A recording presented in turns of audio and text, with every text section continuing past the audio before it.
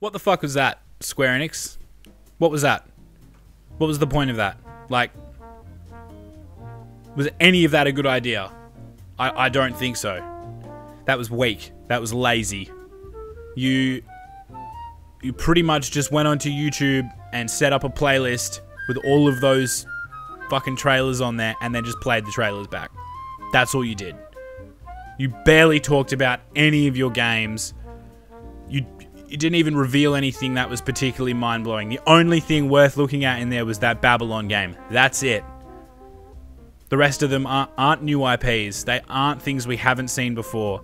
And they did a really bad job of drumming up any sort of excitement for those games. What was the point of that? Why? Why did you have a half an hour conference? There was literally no reason to do that. It's like they were sitting in a boardroom meeting and they were like, "Oh, we don't have any games really to show off at the moment." That's not even the case. It's not like they were like, "Let's just put on a conference anyway," because they have plenty of fantastic games in their catalog. But they spent 90% of the time talking about games that we've already played and are already released, or that we've like know enough about already that we just want to see some actual gameplay, which we didn't really get any of. We got lots of pre-rendered bullshit, but no actual gameplay. And what's the point?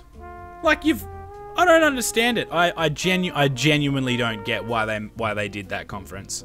I have no idea why. They should have set up their booth in the conference, in the convention center, and just allowed people to come there and then have the press talk about it. Maybe do a short show somewhere, but not a full E3 conference.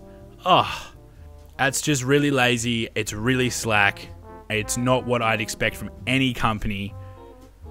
Like, not even EA, Ubisoft, like none of them pull this shit. None of them pull this shit. If they don't have enough shit to show off, they just won't do a conference.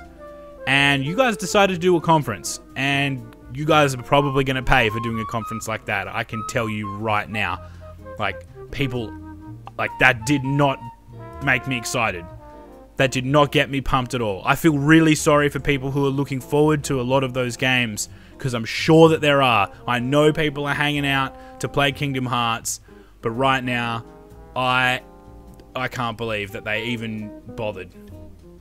Ridiculous. Well, that's really disappointing. But anyway, guys, for all of your E3 information, news, gaming, and so much more, you can come find us here on CHG. I will see you on the next one. Take it easy.